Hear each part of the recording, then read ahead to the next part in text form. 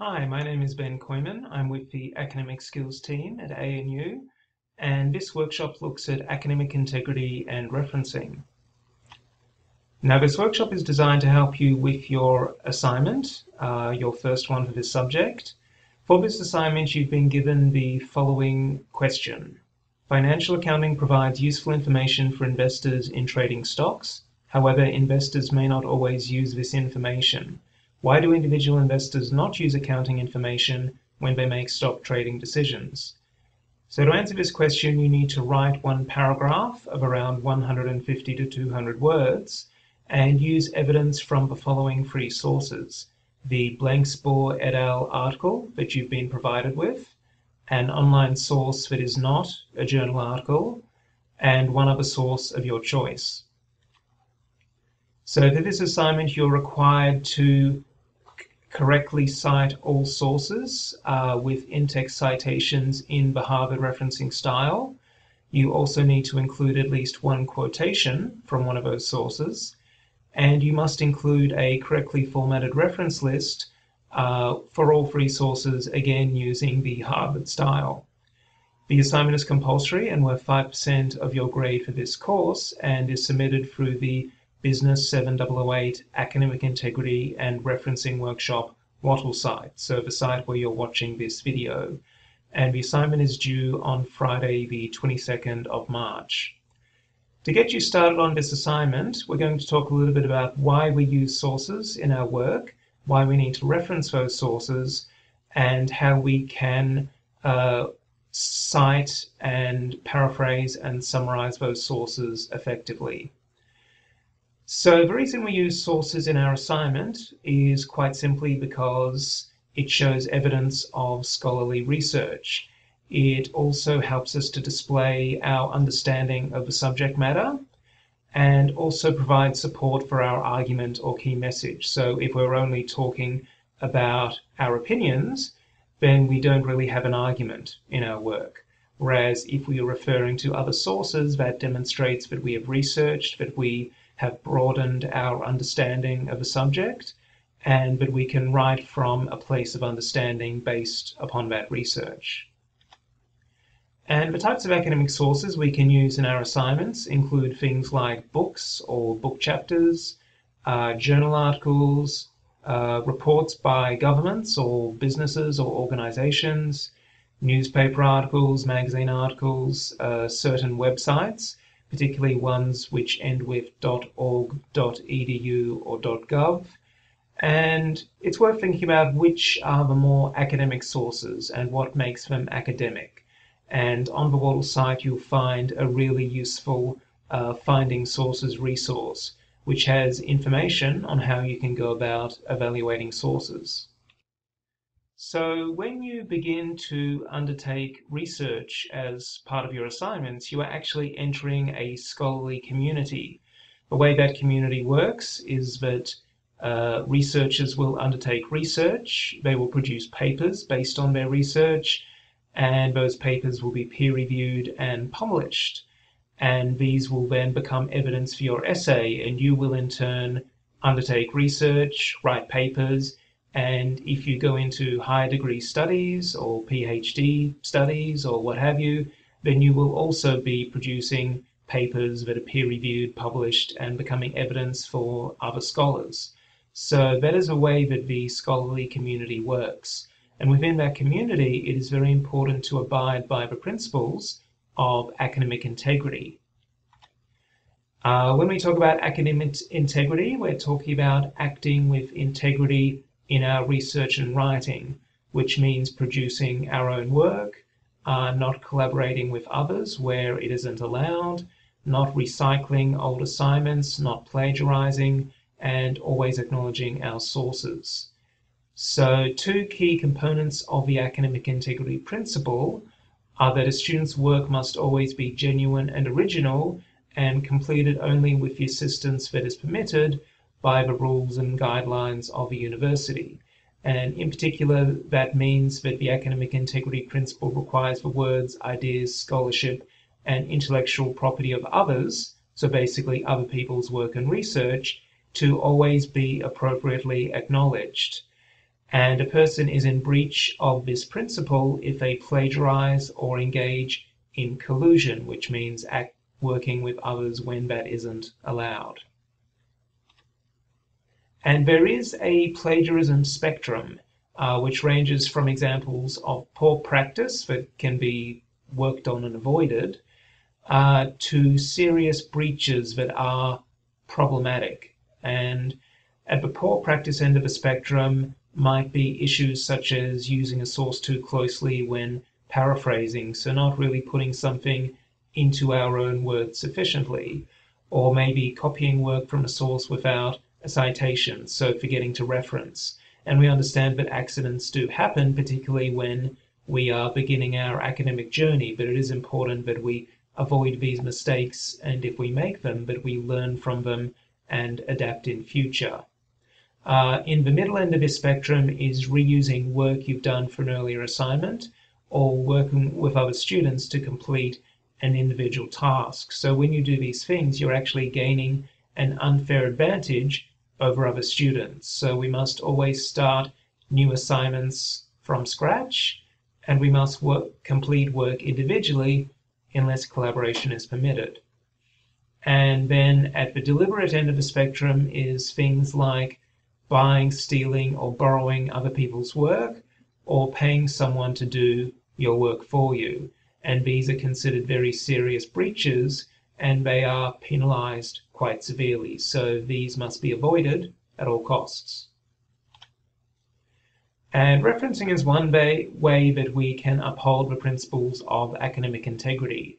On the Wattle site, there are some resources to help you develop your referencing skills, including a referencing and academic integrity self-assessment, a referencing lesson with step-by-step instructions on how to cite correctly, and the Monash Harvard Referencing Guide, which is a really valuable resource. So we recommend that you look at these resources to help equip you with the skills you need for your first assignment. Now, as I said earlier, we can't simply use other people's words wholesale in our assignment, otherwise that will be detected as plagiarism. So it is important that we incorporate other people's research through quotation or summarizing or paraphrasing. And quoting is using other people's words but putting them inside quotation marks, so it's very clear that we're quoting other people. Summarizing is when we explain someone's overall argument in our own words, which is sort of macro level work. And at the micro level is what we would call paraphrasing, where we take a sentence or short passage from another source and paraphrase it, so put it into our own words. Here we have a sample quote, and I'll point out a few key aspects of it. Firstly, there's some introductory text. We can't just dive right into the quotation. We always need to provide some kind of transition or segue. Then you'll notice that the quote itself is presented in quotation marks, single inverted commas, and then we have the reference afterwards, so any quotation must be accompanied by a reference. And in the Harvard style, you notice that includes an author, a date of publication, and a page number. And there are also other aspects of referencing, such as titles, publishers, etc., which would go in the reference list at the end of the assignment. And the referencing lesson on Wattle has step-by-step instructions for referencing both in text and in the reference list. When you do quote, the quote needs to match the original text exactly, otherwise you're paraphrasing it. It must be formatted correctly, so it needs to be inside those inverted commas. As I said, there must always be a reference and a page number if it comes from a text that has page numbers. And as I said, you need to always segue into the quote in order to provide context. Otherwise, it can be quite jarring for the reader if you switch from your words to someone else's quite abruptly. However, we would recommend that you don't overquote. Save the quotes for really special sound bites or key points that would be difficult for you to reword. In general, we want to see you paraphrase and summarize because that's how you demonstrate your understanding of the material. Here we have a sample summary, and again I'll point out a few key aspects. One being that you indicate what the author is doing. The author might be arguing, they might be discussing, they might be describing. It's good to use those sorts of reporting verbs to indicate what the author is doing. And of course we have a citation, so even though you're putting it into your own words, you still need to reference the source of the idea or information. And again, the referencing lesson on Wattle has instructions for doing this. You might be wondering, should I summarize or should I paraphrase? As I said, a summary is usually macro level work where you're dealing with a big article or a big idea, and paraphrasing is when you're dealing with content at the micro level, so particular information from a sentence or paragraph within that work. It's important to hold on to some of the terminology that the author uses, otherwise you'll end up writing about something that is completely different. So you always need to use some of the key words and terminology, but you can change the words around that and the order of the information and the general expression of the idea. And paraphrasing can be hard to do sometimes, so it is important to work at developing that skill. When summarizing or paraphrasing, it is important to work from your notes rather than the original text. If you work from the original text, there's the risk that you will be dependent on the way the author expresses those ideas, so it is much better to take notes and then work from your notes. And this also helps you to change the structure and wording of the original. In terms of what information you include, that will always depend on the purpose of the task. So just to demonstrate, I'd like to go through the paraphrasing process for a short passage of text. I won't read this aloud, so you can just pause the video here and read that paragraph. Okay, now that you've paused the video and read that paragraph, you'll notice that some of the key points of it are that Woolworths is the #1 Australian supermarket, so congratulations, Woolworths. It controls 40% of an $80 billion industry here in Australia, and its biggest competitors are Coles and IGA. Here we have 3 paraphrases of that, and the first 2 are problematic. So the first one you'll notice is a bit too similar to the source in terms of structure and phrasing, so it works through the ideas in the exact same order. Now the second one, you'll notice from the bold text, is quite similar in phrasing. So that bold text, supermarket industry worth around $80 billion annually, is identical to the source. And you would be probably picked up by Turnitin for that, so it is important to try and paraphrase as thoroughly as possible. The third one, though, is okay, because it has different structure and different wording. So always keep that in mind when you're paraphrasing, that you need to alter the structure and phrasing, the order in which ideas are expressed, and also the actual wording used. Your paraphrase should be different to the source while still preserving some of that key terminology. So for instance, supermarket industry, Australia, $80 billion. If you change these things, then you're actually changing the information. So the key thing is to change the wording and the structure around those key terms. So as I said, it is always important to paraphrase from notes, and you can see here how the original paragraph has been converted into note form, and then the paraphrase has built upon those notes rather than working directly from the source. Some tips for summarizing and paraphrasing. Only use relevant material and ideas. Don't paraphrase and summarize stuff that is off topic. So always be guided by your research question. As I said, don't be too dependent on the source when it comes to paraphrasing and summarizing. Once again, that's why you have the note-taking process. It's a way for you to take the key information and begin the process of translating it into your own words.